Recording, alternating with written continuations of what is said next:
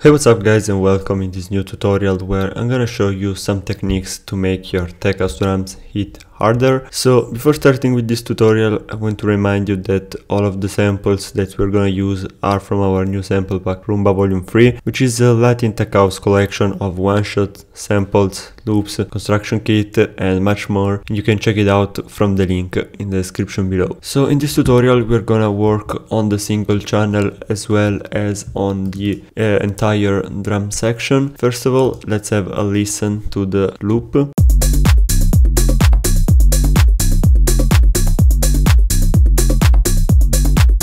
So we have this really basic loop and this is the drum section.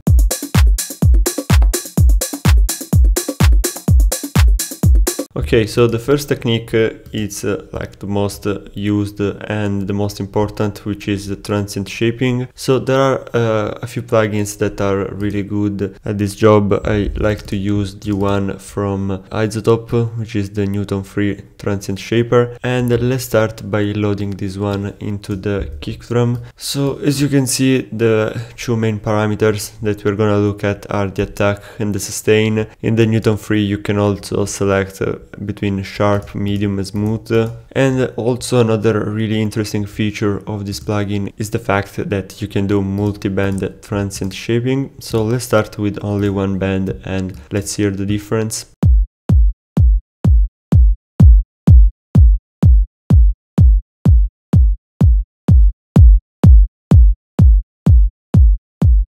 So on this kick drum it would be cool to increase a bit of the attack, however I'd rather do that only on the top frequencies. In this way we are only gonna boost the transient of the really top of this kick drum and it will cut through the mix better. So we are gonna add this band here and let's solo this one.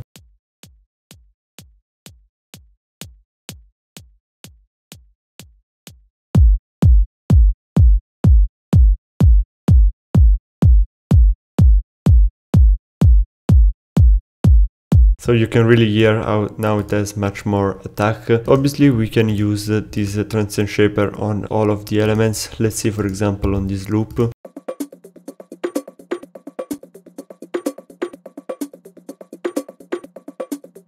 So here we might have a bit of a rumble here in the mid to low frequencies right here.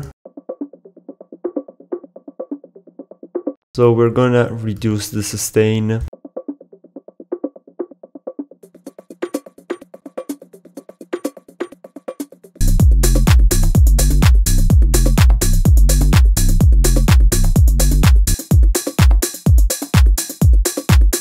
So as you can hear now it sounds much more clean. Obviously we can also apply the transient shaper on the entire drum section.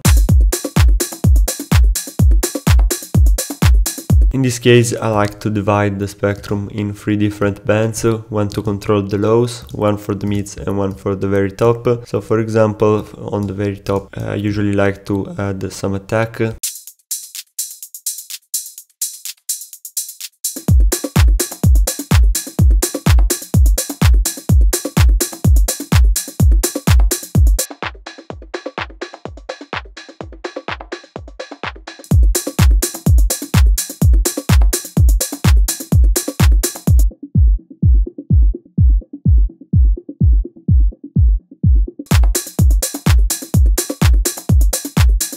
Yeah, like this, and obviously it will change from track to track. After the transient shaping, we're only gonna work on the drum section for the next few techniques that we have. The next one is another really easy technique and is simple parallel compression. You can do this one really easily in Ableton by selecting the drum's full parallel preset. So in parallel compression you are basically over compressing the signal and you are blending the dry signal together with the over compressed signal. So you can do this by simply introducing one compressor and then playing with the dry and wet, or you can use, for example, a bus to do that, or like there are a few ways that you can do this one. However, I think that the easiest one is just simply using this glue compressor here in Ableton and adjusting the dry and wet. So let's have a listen.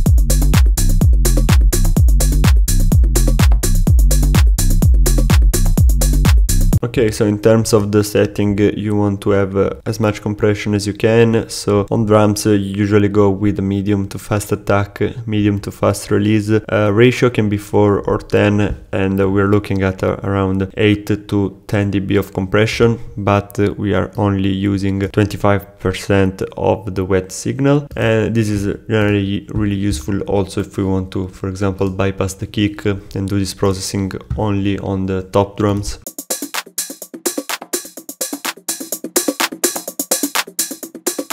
As you can hear, it's much more effective.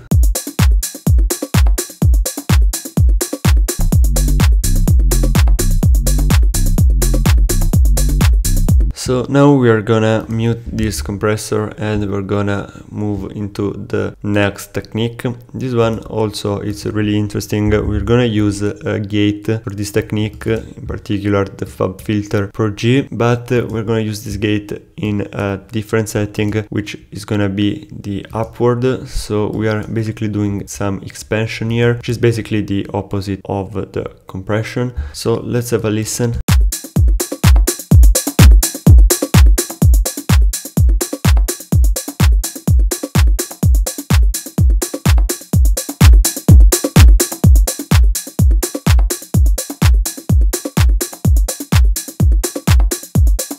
Obviously you can edit the attack and the release, but as you can hear, we are having a really big boost and a really big expansion, especially on the kick drum here.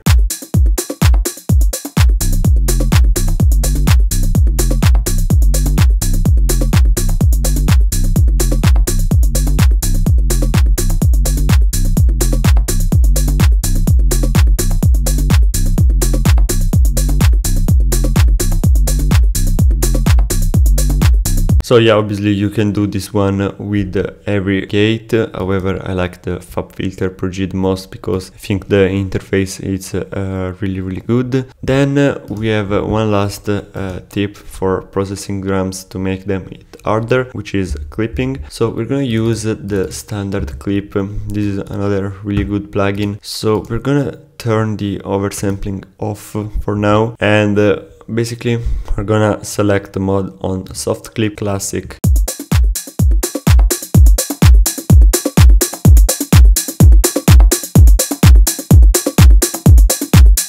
So as you can hear, now we are basically clipping the track. However, we can reduce the output gain by the same amount of the input gain. In this way we won't have this really bad sounding and harsh type of clipping.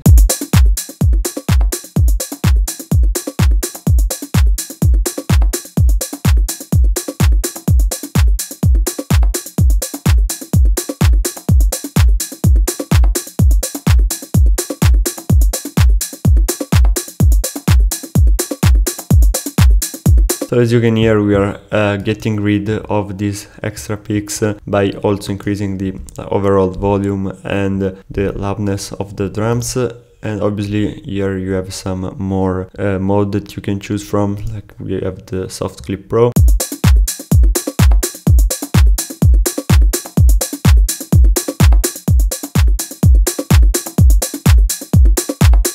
You can also apply a bit of saturation on the clipping.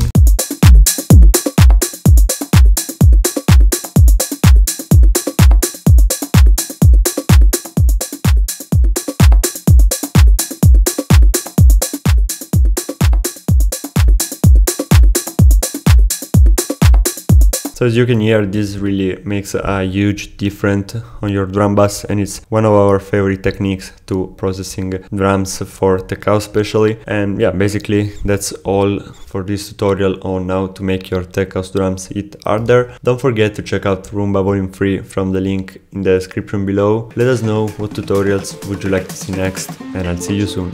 Bye.